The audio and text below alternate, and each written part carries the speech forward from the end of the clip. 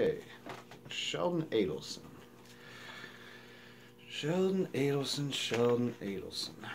You keep hearing his name popping up left and right when it comes to these marijuana killing commercials, these anti-marijuana efforts around the country to put out this propaganda that marijuana is bad and we shouldn't legalize it for recreational, for medical. We should look at states like Colorado and see all the bad things that happen because of this. Alright, well, Keith Straup, who is, of course, he is founder of NORML. He's also a political activist, and he's a public interest attorney, and he wrote a little hit piece on Sheldon Adelson. Well, I don't know, maybe Sheldon Adelson don't consider it a hit piece, more like a resume, but to me it's just dirty dirt, and there's a lot of it. So ATTN is where this was published. I think I'm just going to give this the word for word because it's really good. And I actually just wanted to put a bunch of pictures of Sheldon Adelson on here while I was talking. Maybe I'll still do some of that later on in the edit process, but who knows, we'll see. So let's just go. Who is this anti-marijuana backer Sheldon Adelson?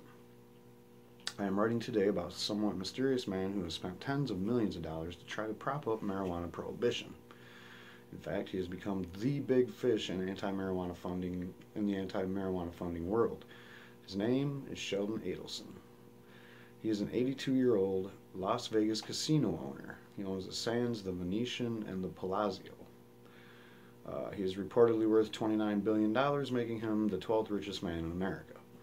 Adelson once made the late website Gawker's billionaires shit list, which called him evil for spending hundreds of millions of dollars trying to get extreme right-wingers into office. He should be on our shit list as well for spending funds on prohibition, which as a policy has resulted in the needless arrest of more than 26 million Americans over the last 40 years. Adelson was also the principal financial backer of Freedom Watch, a now defunct political advocacy group founded to counter the influence of the billionaire George Soros, who was the largest pro-legalization funder in the country, and liberal groups such as MoveOn.org. Freedom Watch spent over $30 million of Adelson's money in 2008 before fading into oblivion. In 2014, Adelson gave $5.5 million to the Drug-Free Florida campaign to help defeat the medical use initiative, and has given another $1.5 million to fight the pending medical use initiative this year, with more likely to follow. He has also just donated $1 million to the group opposing the legalization initiative on the ballot in Massachusetts. You might remember those commercials. Alright, in his home state of Nevada. Now, in another video I might have said that he hasn't been out in Nevada fighting it because they're probably going to be selling weed in their casinos that he owns, so, it's a win-win. Whether it passes or not, I still don't know why this guy's for prohibition, but we're about to take a guess. So in his home state of Nevada, where a full legalization initiative is on the ballot for this up-and-coming election, Adelson has donated $2 million to oppose the initiative. He recently purchased the Las Vegas Review-Journal for $140 million, and since then the paper withdrew its prior endorsement of marijuana legalization for the state, of course. One cannot help but to wonder what would motivate an individual who would want to continue a failed public policy that results in the needless arrest of so many of our fellow citizens. In Adelson's case, it was apparently a personal family tragedy. His 48-year-old son Mitchell died in 2005 of a drug overdose involving cocaine and heroin.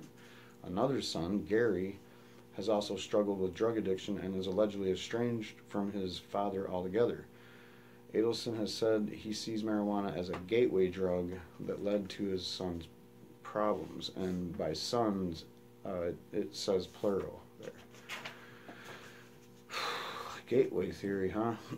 So this gateway theory has long since been refuted by serious scientists, including the National Academy of Sciences Institute of Medicine, quote, there is no conclusive evidence that the drug effects of marijuana are causally linked to the subsequent abuse of other drugs. And the Rand Corporation, which is a far right-wing think tank, they say, well, while the gateway theory has enjoyed popular acceptance, scientists have always had their doubts. Our study shows that these doubts are justified. Let's not forget the FDA's letter to the DEA just recently, telling them not to take marijuana out of the Schedule 1 designation because they don't believe it has a medicinal values to it. But even they, in their findings and of all the research that they looked at, even they confirm that they don't believe this gateway theory, and that they don't see anything that holds the gateway theory to be credible. So, and then in the Netherlands, there's the Netherlands Institute of Mental Health and Addiction, which recently reached this same conclusion. Quote, as for a possible switch from cannabis to hard drugs, it is clear that the pharmacological properties of cannabis are irrelevant in this respect. There is no physically determined tendency towards switching from marijuana to harder substances. Social factors, however, do appear to play a role. The more users become integrated in an environment or subculture where, apart from cannabis, hard drugs can also be obtained, there's a greater chance that they may switch to hard drugs. So separation of drug markets is therefore essential, end of quote. In addition, those drug users who do end up using heroin or other far more dangerous drugs seldom start with marijuana. Rather, recent research shows it is alcohol that is the first drug used in a string of drugs leading to an eventual addiction, not marijuana. One can surely sympathize with the sense of loss for any parent who experiences the death of a child, regardless of the cause.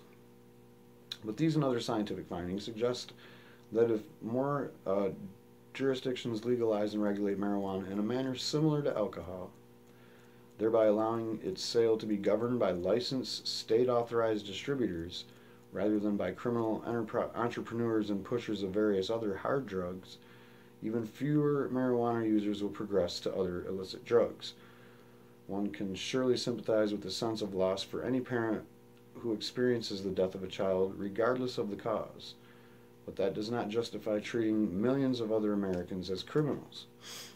Alright, and then he moves on to talk about Patrick Kennedy, because I guess in some ways it reminds one of the former Democratic Representative Patrick Kennedy, the youngest son of longtime Senator Ted Kennedy, Democrat from Massachusetts.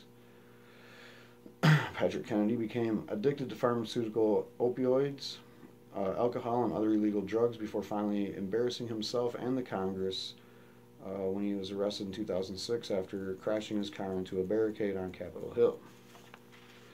At the time, he was high on OxyContin and drunk from alcohol. In Patrick Kennedy's own words, OxyContin was what I used for years, but I'm an addict, so it doesn't matter what it is. I use benzodiazepines, alcohol, stimulants, Adderall, cocaine, and you name it.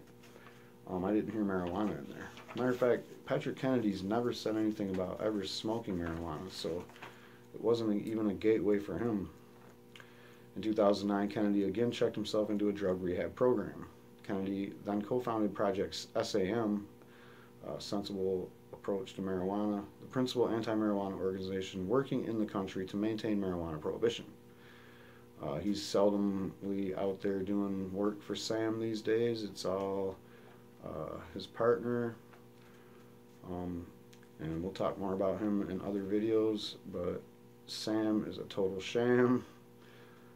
Anyway, so while the strategy may be therapeutically useful for the hopefully recovering addict, it places the burden of his problems unfairly on the rest of us. In fact, recent studies shown that in states in which medical marijuana have been legalized, the use of opiates has significantly declined. It is a sad reflection on these two individuals that they use their wealth and fame to punish the rest of us by working to slow the inevitable end of marijuana prohibition. About 60% of Americans now support marijuana legalization, despite the efforts of Adelson and Patrick Kennedy to try to defend prohibition. Nonetheless, there is naturally some concern that this influx of big money might sway a sufficient number of voters to defeat some of the pending legalization initiatives. The defeat of the medical use initiative in Florida in 2014 had 58%, but it needed 60 because it was a constitutional amendment. Is attributed by many observers to be out-of-state funding from Sheldon Adelson. In the end, our nation's marijuana policy must be based on science and common sense, not on the tragic examples of those who are unable to control their addictions. I'm confident the pro-legalization forces, with our positive message of the benefits to society from legalization, will carry the day, and that we will both outraise funds and outspend our opponents in these up-and-coming voter initiative campaigns. Not this year, but for as long as it takes to finally end marijuana prohibition. And again, Keith Straup is a Washington, D.C. public interest attorney who founded NORML in 1970. You know, I can't really add much to it. He pretty much nailed it. Adelson, as you've heard me talk about in many other videos, because I've been following the money and I've been checking these Reefer Madness commercials and criticizing them as they do deserve the criticism. There's absolutely no cause for some of the Reefer Madness. The bullet points of the Reefer Madness that they're pumping is that there's going to be pot shops everywhere, that the deaths from driving on marijuana are off the charts. Little kids are buying medibles, and they don't know the difference between regular candy and medible candy. You name it, man. It's just the propaganda of teen suicide. Yeah, there's people out there saying that people are committing suicide after eating brownies, or maybe it was like they thought they could fly, or they just, you know, they couldn't hack it anymore, and the marijuana brownie is what pushed them over the edge. Adelson's behind it. It's dirty, dark money.